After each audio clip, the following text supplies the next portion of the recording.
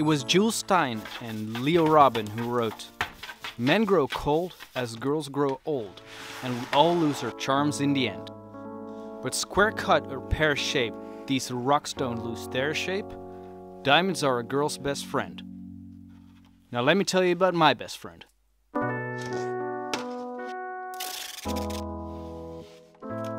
These are what I like to call masking products. They're an essential tool for the style of art I create, and has saved my life over a countless times in the field. They're cheap, widely available, and even an idiot could do these tricks I'm about to teach you. And believe me, I've used kilometers of this stuff, so I know what I'm talking about. And if you don't agree with me, please let me know in the comments.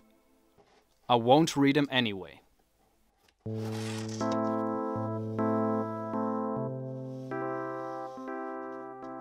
So whenever I paint, I'd like to cover the back of it with this paper one for the most of it, and then just regular masking tape for the rest, because overspray is a ruthless bastard, and it's better to be safe than sorry. Tape over the edges, then use a razor to cut into it, and then all the way to the end. It's like gripping a skateboard, but gripping a skateboard is way harder, and I suck at gripping skateboards.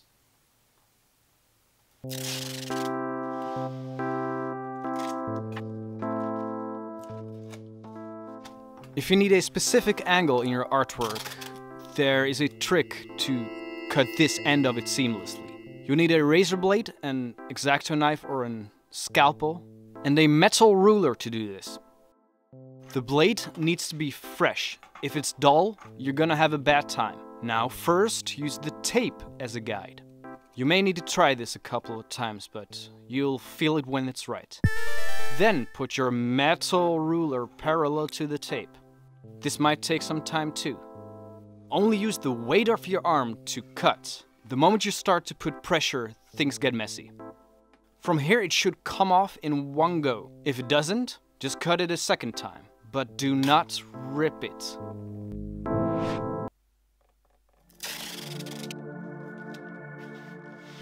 We've all had this happen before.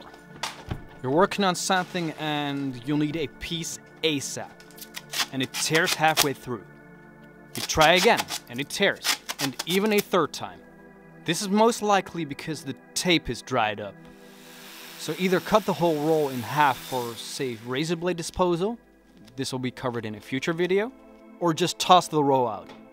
Life is too short to mess around with bad tapes.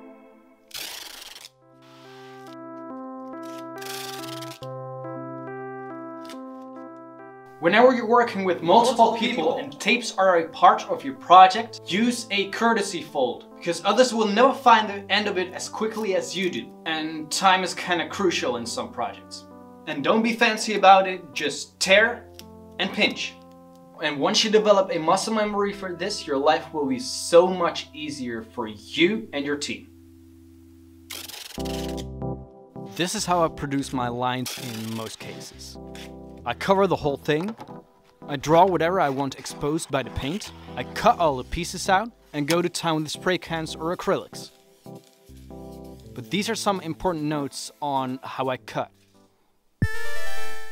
First, align your metal ruler, then place your blade to the side of it. You need pressure sideways, not onto your canvas. And then you got benders and anglers. I used to bend before, but now I prefer to angle my blade.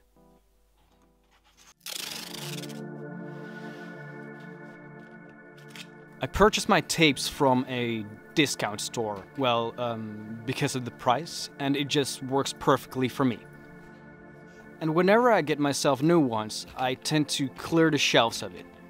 I might not be the only one that does this. So in some cases, I just have to resort to name brand, which often has a stronger adhesive, and this could be dangerous. It could rip off the previous layer, which I worked so hard on. Luckily, I found an easy trick to deal with this.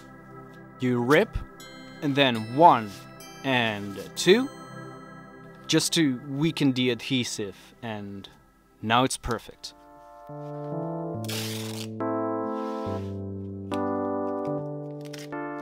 Up until a couple years ago, I never realized I have objectophilia.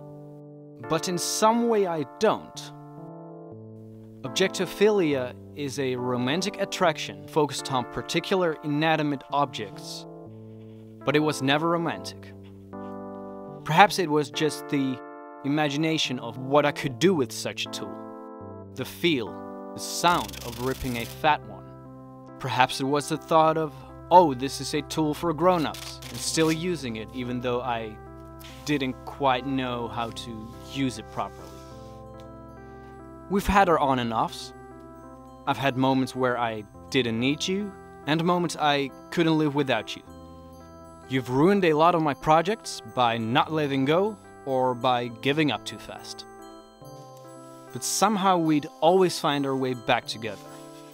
So even though we have our imperfections, I'll always love you, till the end of time.